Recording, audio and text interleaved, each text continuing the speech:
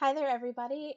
It's Meredith from Mad Eye Moody Productions, and I'm super excited to be starting my video blog. This is my very first entry, so please bear with me as I work out all the kinks. I'm going to talk with you a little bit today about my top 3 tips for a good back to school first week, first day, the first couple of days for the new school year. These are especially helpful if you're maybe a new teacher or a teacher that's had maybe 1 or 2 years of experience, but that didn't go well.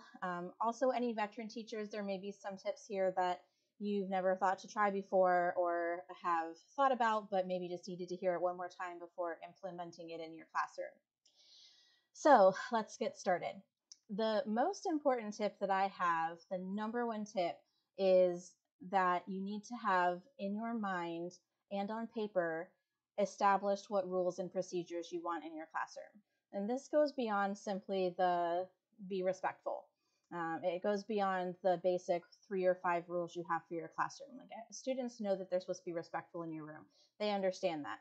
What they don't know about you yet when they come into your room is what they're supposed to do when they need to sharpen their pencil. What are they supposed to do if the person next to them is bothering them and talking while they're supposed to be working? What are they supposed to do if they have to go to the bathroom? So things like that, procedures that we know what we want, but we sometimes forget that students don't know what we want. Those are the kinds of things that you need to have spelled out on paper for students and go over it with them. You can do this all in one day, but I don't recommend that. I recommend taking a few days to go over it so that it's not so lumped into one and overwhelming for them. Um, think about things too, like how you want them to move around your classroom. When they need to get out of their seat, do you want them to raise their hand? That's going to depend on a level that you teach. You know, in elementary school, you probably want them raising their hand. Middle school, it's kind of up in the air depending on the teacher and their comfort level.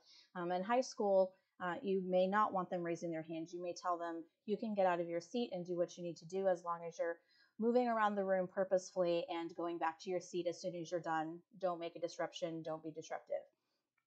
So you really need to think about these things because you can't just expect students to know what you want or how you want them to do things.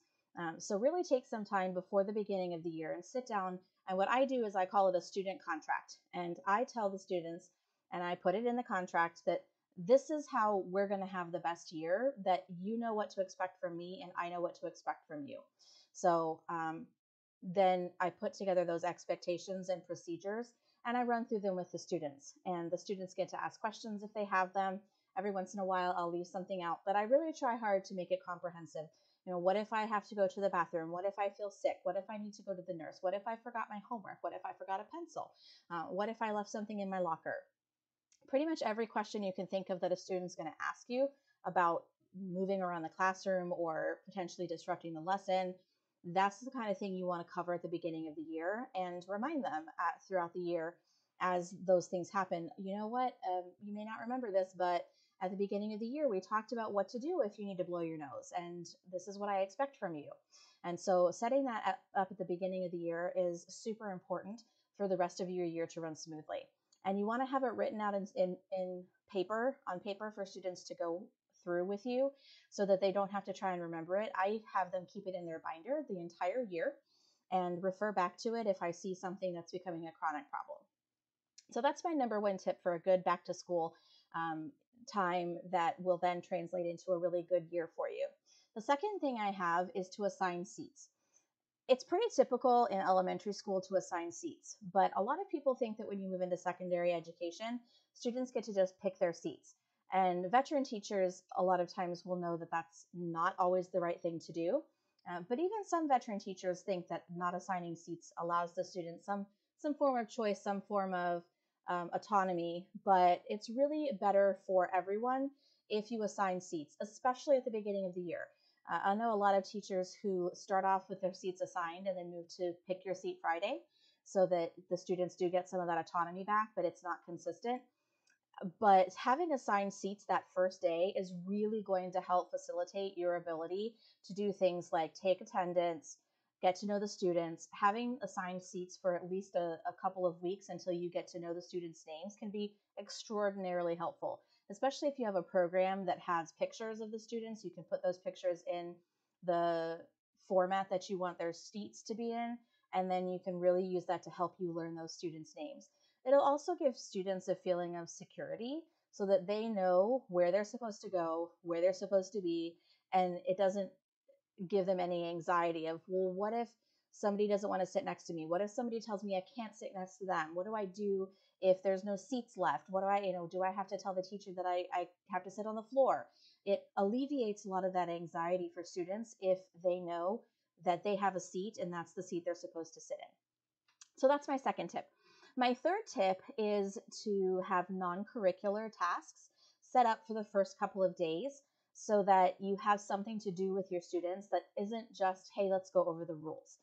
Most schools have procedures for the first couple of days where you're supposed to go over the student handbook, the dress code, school rules and policies and procedures, and then of course you have your own classroom policies and procedures that you're going to be going over with students.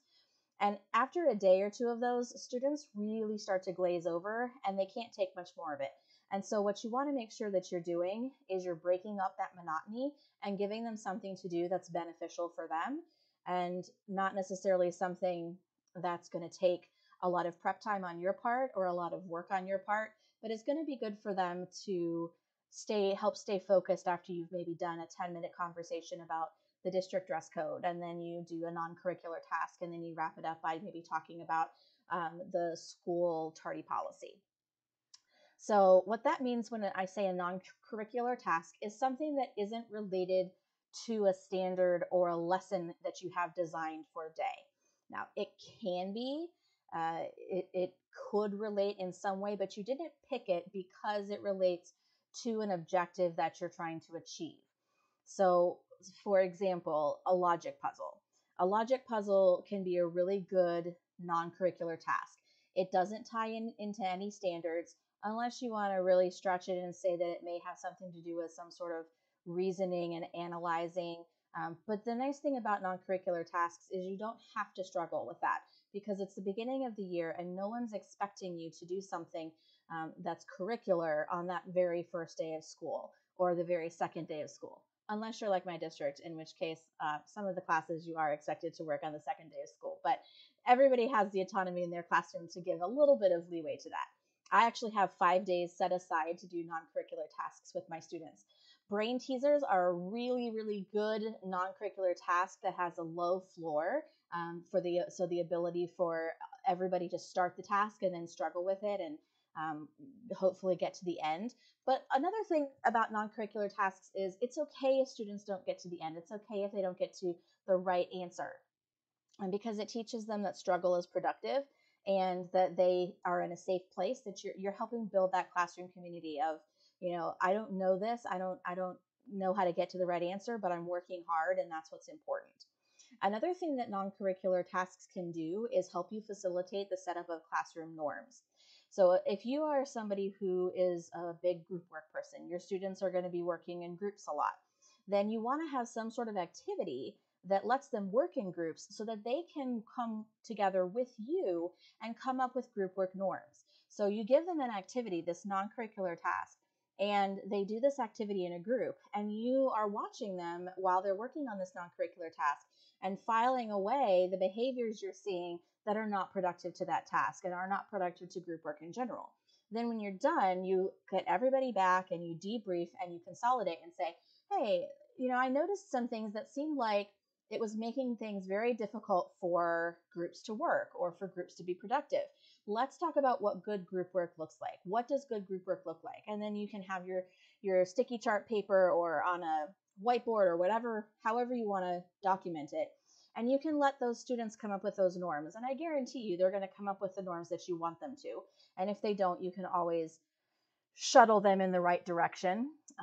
What I always used to do is I would do it with every class, and then I would come up with the ones I would have my own that I wanted them to have, and I would just tell them that another class came up with it, and I really liked that one. And they have no idea what went on in my other classes, so that was a really good way to say, no, it came from the students. It just came from a different class. It wasn't yours. I used this one from your class because, someone in that class said everybody gets a turn or something that's, productive for group work. You want to make sure too that you have what something good looks like and what something not good looks like. So if they have, everyone should take turns sharing. Okay, that's what everyone should be doing. What shouldn't people be doing? Oh, well, people shouldn't be sitting there doing nothing. Oh, people shouldn't hog the conversation. So you want to get them thinking about what something looks like and what something doesn't look like to really solidify in their heads what those norms are going to be. So non-curricular tasks are really good for doing that, because even if you're doing it individually, you can then have a collective talk about what are some of those norms for working independently. Were there people who were talking, making it difficult for others to concentrate? Were there people who were off task? What does good independent work look like? What should we be seeing if somebody walks into the room and we're doing independent work? What should that look like? And how should we be showing our behavior and our task and our learning during that time? And that's something that non-curricular tasks are really good at, because they aren't curricular. They're not based on an objective and a specific outcome. And so it really gives students the freedom to work on those behaviors, and will give you really good information about how well those students work together already, versus sometimes you might need to do a little bit more work and maybe have an extra day or two of non-curricular tasks to get some of that practice in once you've set up those norms. So those are my top 3 tips for starting the school year. Remember, the first one was having procedures and rules and expectations set up beforehand and on paper so you can go over them with your class, thinking about everything that students could possibly ask and need to know about how your class runs. The second was assigning seats, and the third was non-curricular tasks to facilitate norms.